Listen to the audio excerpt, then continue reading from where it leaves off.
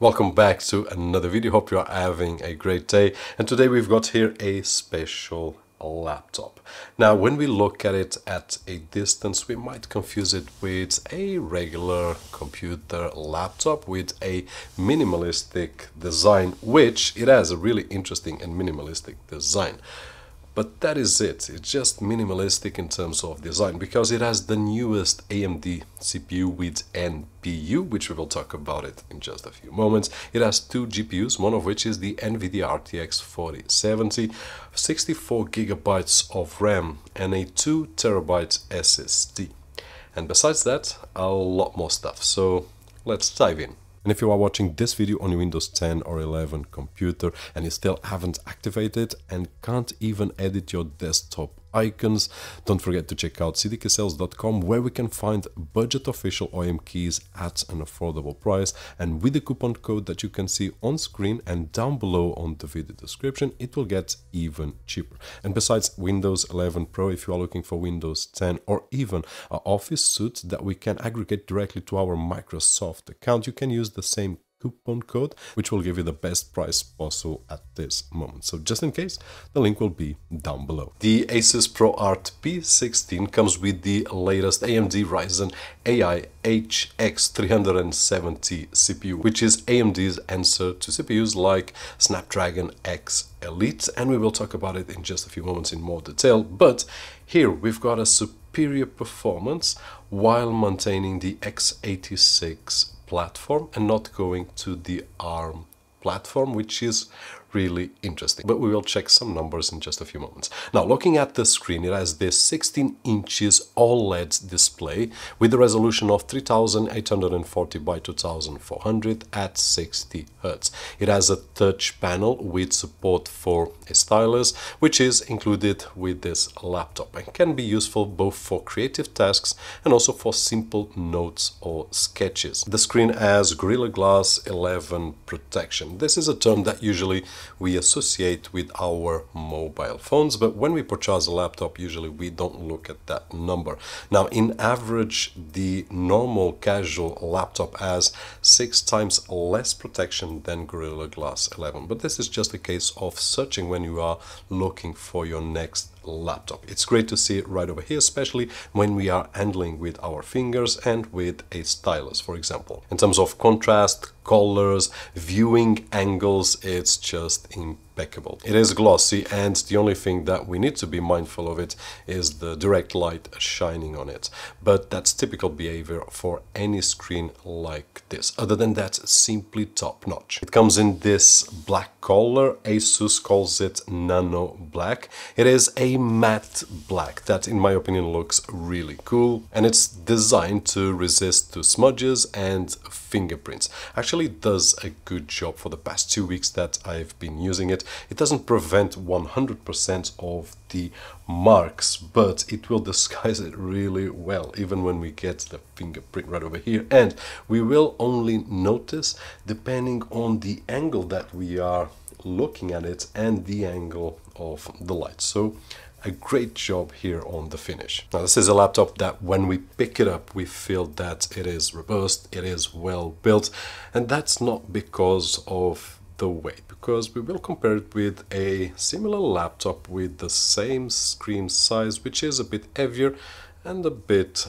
thicker, but when we touch it, it feels really premium laptop. Besides that, it has a lot of ASUS certifications, which you might check on the link that I will leave down below, but basically really extreme low temperatures, extreme high temperatures, high altitude, and a lot more. Just check on the link down below. It has this new and very subtle logo here on the lid, and it also has this invisible hinge, which enhances the aesthetics but also aids in the cooling. It has a lot of connectivity. Starting here on the left side, we will find a fast charging port, HDMI 2.1 supporting up to 8K, USB Type-C 4, also known as Thunderbolt. So besides all the hardware that we have right over here, we can connect ultra fast storage or even an external GPU, and it also has a USB 3.2 generation 2 and a combined audio jack. On the right side we will find the USB Type-C 3.2 generation 2,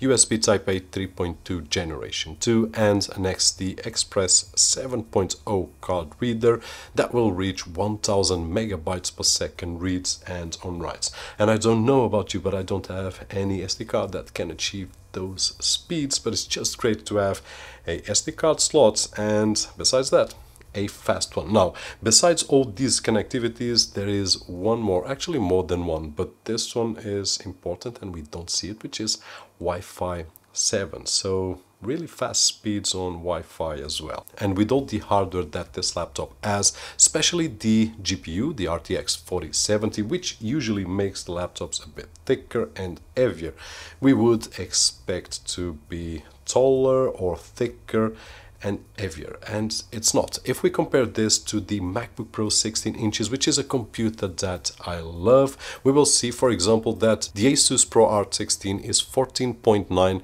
millimeters thick with a weight of 1.85 kilos, while the 16 inches MacBook Pro is 16.2 millimeters thick with a weight of 2.14 kilos. By the way, the image that you are seeing is just an example, but it's my MacBook Pro of 14 inches. But if you check out, and I'll try to leave a link down below for the specifications of the MacBook Pro, but we will be able to compare one of my favorite laptops, which is the MacBook Pro, with a great build quality but with non-dedicated GPU, and this one right over here with a dedicated GPU but maintaining lower weight and a bit slimmer. So ASUS did a great job right over here, not only in terms of hardware and looks, but also in terms of the thickness and in terms of weight. So for those like myself and yourself that we are looking for a computer and we are looking in terms of performance, which you will see that this will blast some of the Mac computers that we have, and then in terms of aesthetics, looks and build quality is equally great, if not better in some areas, which we will talk about it. Then it's just a matter of, do I prefer Windows? Do I prefer Mac OS?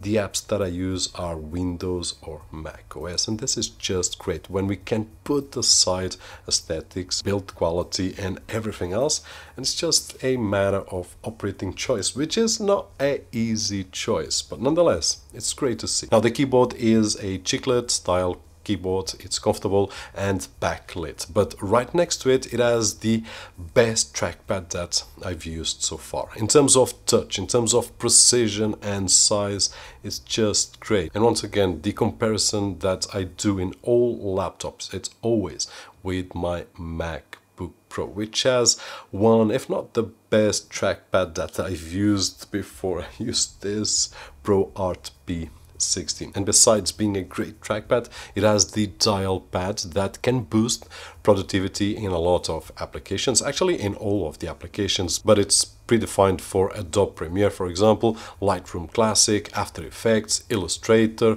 Office and so on and so forth. But if I want to configure for any other app, I can do. I just need to go to the configurations page and then configure the way that I want it to work with a app, and basically that is it. The sound system is also cool. It has 6 speakers, Harman Kardon, and it has Dolby Atmos. And basically this is it in terms of the outside, but now let's dive into the inside. So the CPU, which is really interesting for any tech enthusiast like myself and yourself, it is the AMD Ryzen AI HX 3070 with 12 cores and 24 threads. It will reach up to 5.1 GHz along with the NPU that delivers 50 TOPS. Now for those that are not familiar with the NPU term or TOPS term, don't worry, I'm not yet as well. We are getting used to it. NPU is basically the new CPU to treat all the tasks that will help on AI tasks. It means Neural Processing Unit,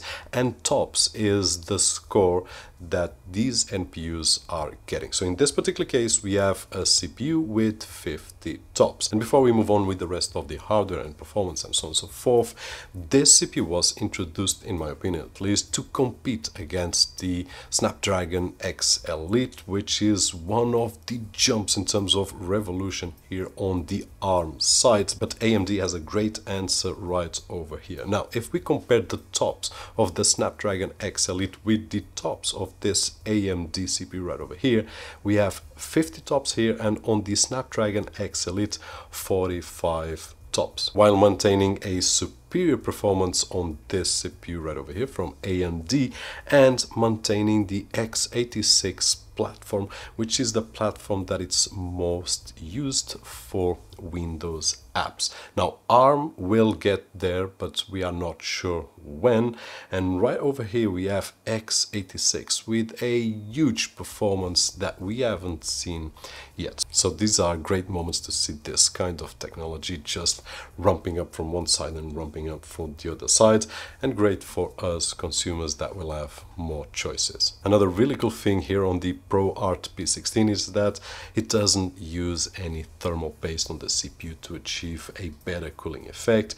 It uses liquid metal, which achieves even better results and lower temperatures. Now, this AMD CPU, it has a integrated GPU, which is not bad at all. It's the Radeon 890M, but ASUS decided to put in here an NVIDIA RTX 4070, which is far superior. And by this time, you know the results. We can play almost everything here on this GPU. It also has 64 gigabytes of GDDR5X RAM and 2 terabytes on the SSD. Now let's take a look at some benchmarks, and starting with the Geekbench 6, we have a awesome score of 2891 on single core score and 15,000 on multi-core score. Now, in terms of comparison with the Snapdragon X Elite, which I haven't tested already, but there are results online that we can get. You can see right over there that it has a single core score of 2446 on single core score and 14,277 on multi-core score. So this means that they are basically head to head, being that AMD is superior and a little bit superior. Now, if we will notice huge differences on daily tasks, I believe that we won't. In terms of video rendering and 3D modeling, we will notice some difference, especially on rendering times and so on and so forth. But one thing that it's great is that a few months ago, Snapdragon X Elite was to revolutionize the market, and it is doing it so. But AMD on the platform x86 is delivering the same or even better. So x86 isn't dead, and this is great news. Now, looking at Cinebench so that you can compare with other machines, Cinebench 2024 on single core score 116, multi-core score 1153, and then on the GPU side 10,300, having in mind that this is the RTX 4070 result. So this is a laptop designed for really heavy tasks, and besides those tasks, for those that want to take advantage of a laptop that can also play some eye-demanding games. Now, to give you an idea in terms of real-world performance, if we want to pick up a video and put it in, I don't know, CapCut, for example, with a 4K timeline, 28 minutes without any effects at all, so that we can have an idea, it will take about 5 minutes to render, which is really cool. 28 minutes rendered in 5 minutes. Now, for a more realistic timeline, I also put in a 13-minute 4K timeline, and it took 2 minutes to render on CapCut. If we move to DaVinci Resolve, which I know that a lot of you use, it took on the same 13-minute 4K timeline only 3 minutes to render. And these are just impressive results. In terms of the editing process, we will have no issues at all, and we are getting results superior to desktops that we use, and not just by a little bit, but by a lot. For example, I use one of my favorite computers, which is the Mac Studio. I've shared it here on the channel, but just so that you have an idea, if we look at the Geekbench results, my Mac Studio has the M1 Max, and it scores 2,500 on single core score and 12,600 in multi-core score, and it's a great machine still going on. Now you have the M2 Max, the M3, the M4 just soon, but Nonetheless, we are talking about a laptop which is surpassing a lot of desktops on the Windows side and on the Mac side, and maintaining a great efficiency, which I will share with you in just a few moments. Now, as I said, it has the RTX 4070, so if we want to play games, we will be just fine. I did play around with a few, and I believe that the hardest thing will be to find some games that we can't play. I tried casual games like Crash Bandicoot, which is really fun, Forza Horizon 5, also tried Forza Motorsports and Call of Duty. The experience was just awesome, so for anyone looking for a laptop that can handle 3D modeling or video editing or any other task which is really high demanding, but at the same time wants a computer that has this non-gaming style. It is really minimalistic with all these features, and at the end of the day wants to play really high demanding games. This is it, or at least this is one of the best options that I'm aware of. Now, it also comes with ASUS AI tools like the Story Cube, which I haven't explored fully yet, but it seems to be really awesome to manage our video and photo libraries. And Muse Tree is also really interesting. It helps to create AI generated images, whether by text or using the stylus. Additionally, it also has a full HD webcam so that we can create some content or video conferencing calls, and the battery life according to my own scientific tests, which involve playing a 4K YouTube video, which is something that we do very commonly, not only YouTube but streaming services and so on and so forth. And then I do measure the battery consumption over 10 minutes as a sample. Now, it did start up with 92% battery and it ended with 90%. So this means that we can expect approximately 8 hours and 20 minutes for this kind of tasks.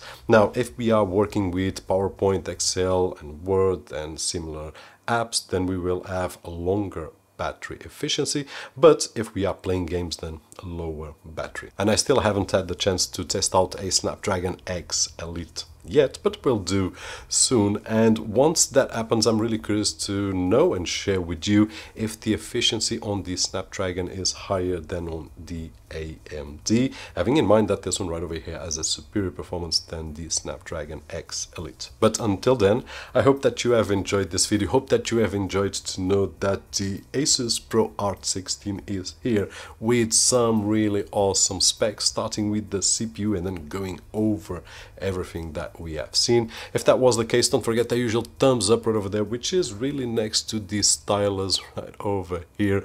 My name is Roberto, and as always, I'll see you on the next one.